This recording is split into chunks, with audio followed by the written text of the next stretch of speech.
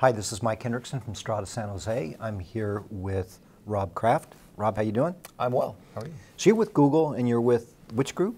The cloud group? Yeah, I'm in Google Cloud Platform. So one thing I'd like to understand a little bit more is that, we're here at a data event, and a lot of people are still talking about BI. But this seems to be the darling of the last couple of years is AI and machine learning. Can you tease out the difference between machine learning and BI? Yeah, a lot of people think of how do I do something different than what I've already done is if I could understand my data better. And the business intelligence market for the last 20, 25, 30 years in some cases have been driven for taking a large set of data, query it at large scale, provide some sort of visualization against it, so humans can go, oh, I get why that trend happened, past tense. Therefore, the next time we have this problem, we should probably have learned from that, or we can improve business, or now we understand what the business currently is. And billions of dollars go into that market, a whole lot of technology that's quite difficult to do, a whole lot of licenses out there. Now, for machine learning, the idea is, how can I keep my job versus why I should have been fired? So why I should have been fired is largely on the chart for the BI if you miss Christmas. If you couldn't get your product from the port in Shanghai because weather came in and you didn't put an option on airlift because that was expensive and you didn't have a model that would tell you, here's the implications if we miss a 6-hour window at a port dock fee, for example. So what machine learning tries to do is to say, from these data, how do I put a statistical model together that can predict with very high confidence and shown confidence a particular outcome that matters for my business. And you'll find people doing this a lot around human and system interaction things like vision systems, speech, translation services. We get the value of those pretty immediately. Those are immediately grokkable. How do I get that from a business process? That's the opportunity in front of a lot of the enterprises. How do I understand cash flow and when I should ship a product or hold a product? Or how do I understand when a customer is too expensive to have or lower my cost for a customer? All those things you have data on today. They're just locked behind multiple databases. So we have data on those today, but we also have massive amounts of data.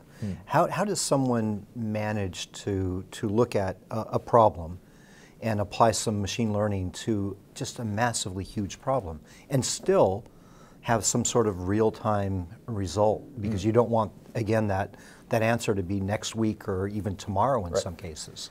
Yep, so one of the things we've been working on at Google for 14 years at this point is trying to go from rule-based systems to intent fulfillment. In other words, what are the things that the system can satisfy? And if you can create models, or statistical models in this case, machine learning driven systems that satisfy those intent at large scale, the massive data largely doesn't matter because all the techniques under the covers that so many of us already know, like MapReduce, large scale querying systems, we have products like Spanner at Google, which are universally consistent and immediately available and transactable with ACID support, the things which were seen as non-scienceable. Those things are scienceable today. So can I take petabytes and exabytes of data? Yes, but can I downscale it to gigabytes of data? That's the critical factor for a lot of us, because when you go through and do data science in your existing data set, you'll find that a lot of the data is dirty or it's conflicting or there's errors in the data, and labeling against that is a whole science in and of itself. Then you train your model, and that's where the mathematicians step in from where the computer scientists are today. Tooling is going to improve there massively in the next couple of years. I promise you, it's been moribund for 20 years. A lot of investments coming into the space. And lastly, to your point, was predictions. We want to offer inferable predictions, meaning statistically significant predictions which you can debug, which is very difficult with neural networks, within tens of milliseconds. And that goes to millions of times a second or 100 million times a second. So that sounds great, and Google has been scary. It sounds scary. Yeah, I was going to say, and Google's been doing this for a long time. Right. How does a large enterprise that may be a retail company get started doing this? Right. So step one largely is get big data done. Big data has been floating around as a buzzword, almost the worst named thing in the world. IoT might be worse. What do you call big data? I mean, you're Google. That's it. It's big to you is big enough. And there's two aspects for big that I think are notable because it implies system choices. One is size of data in air or on disk. So is it just a lot of things that have a lot of spinning media against it? So that's the traditional definition. The other one is the shape and velocity of the data arrival. 90% of new data entering an enterprise storage system today is non-structured. it's video, it's tweet feeds, it's pictures, it's commentary, it's Word docs that haven't been discovered and might be out of date with incorrect data. The variety. The variety inside of this. So you can't have a single system saying, I understand the data, but you can certainly have a single system that stores the data. And we've seen over and all, most people say, when in doubt, save it. And now the saving's been done, now how do I monetize? Save money, make money, delight my customers. And that's where machine learning steps in with very, again, simple, straightforward, but massively scalable statistical techniques that help you gain those insights. So right now the tooling is very, very primitive and has been for a super long time. Things like TensorFlow, which are open source, allow you to create models yourself, create it on something like Google Cloud Platform, or you can deploy those models to an actual device like an IoT device or your phone. So what's big data to you could be a few thousand line items out of a million line items you have that through a visualization system you discover these are the things that will actually matter to my model, and the system will say my learning rate on those pieces of data is very high. So hiring great data scientists who know how to use very good tooling. TensorFlow is one. Another one that we particularly make is ML Engine. We just made it GA last week, very exciting at our own conference. We're happy to showcase it here. And then the full out ML models that we run for you, like speech, natural language, vision. So I mentioned earlier, some things are unstructured data. Those things are largely homogeneous on how you solve them. So why not I'll just use those things for 50 cents per 10,000 calls for it. I don't want to invest in machine science for there. But my own ERP system, or how do I do my own database mining, I want to own that. So that's why we make tools for both. And so Google has probably done this well for years, and we all know that's been the case. But you guys have evolved, and you kind of evolved the cloud. Mm-hmm. You kind of were Cloud 1.0, and you were digital natives to begin with. How do you see that progressing? Are we at a new era of the cloud right now, and are we at a new inflection point to where all this machine learning, all this massive amounts of data, storage, retrieval, real-time streaming, all those things are converging? Are we at a new era, and if we are, where is that going? That is a great question. That's paying for a lot of people's houses or making a lot of people sad, depending on the outcome. I'm in the cloud business, so I'm a very loaded and biased surveyor of the marketplace. I will say that most people agree we're maybe 5% on the journey, measured by customers doing things in it, which is, my view, the best corollary, where people take their dollars where people see their value. So 5% adoption to date, typically on the people that adopt quickly, or the things that cloud can do, like arbitrarily scalable systems, large sets of infrastructure, arbitrage of multiple data sets from multiple different suppliers. All those things cloud is immediately obvious for today. And largely, the security concerns which retarded early growth are being addressed in reasonable ways by a lot of people, even down to core banking, pharmaceutical, oil and gas discovery. All those customers are on Google Cloud today. The next step, though, is getting the people that are in the middle of the curve. We all understand how hard it is to convince somebody who has such limited budget, making a move on existing systems, which in some way work, in some ways maybe need some improvements, to a brand new platform. In our case, there's those two categories everyone's heard, infrastructure as a service and platform as a service. Google Cloud spends a lot of time writing fully managed services. So the idea is sometimes it's not how do I do this better, it's why are you still doing it? A great example is if I had perfectly scalable storage that was 15 nines available, why would I do backups? If I could do taglines inside of the data set that indicate this is a Monday, this is a Tuesday, this is a Thursday, and you can roll it all back.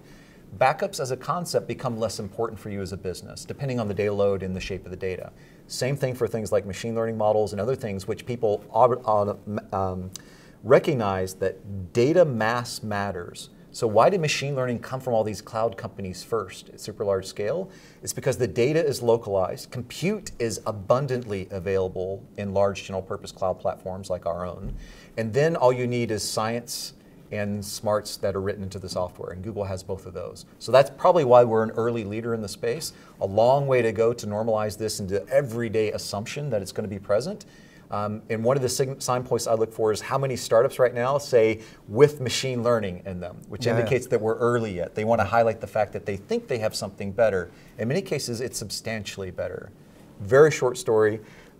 Translation at Google. It's been a machine learning service for a very long time. We're pretty good at it. Mm-hmm. We do 103 languages. It's one of the products I have, so I'm pretty proud of it. One of the things that we did about 4 months ago is we added neural network supports on what traditionally was a heuristic-based model system. And that sounds like, okay, we're just upgrading the tech and the model should improve slightly.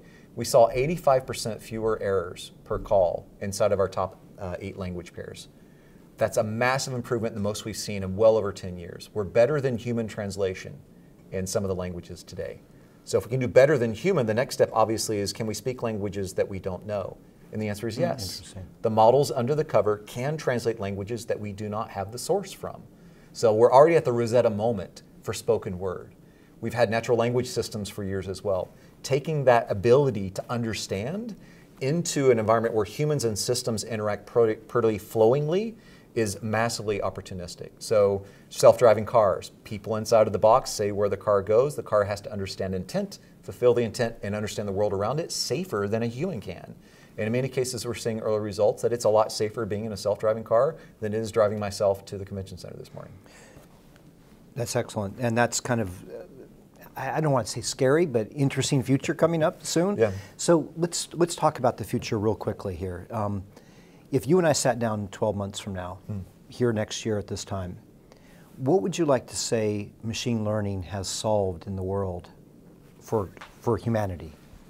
For humanity. What can we do? What can we do in that short period of time let me that give can make you a difference? something that is very exciting for those of us that are already pretty deep in the space.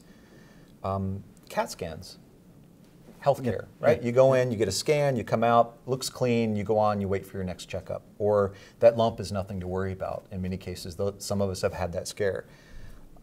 It is morally objectionable if there were a system capable of detecting early stage problems before it was humanly understandable based on 20 years of past images of your own health system.